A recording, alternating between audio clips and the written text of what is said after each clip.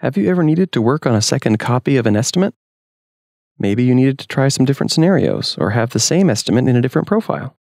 You can accomplish all of those things by duplicating the estimate. When the estimate is ready, find it in the main window of Xactimate.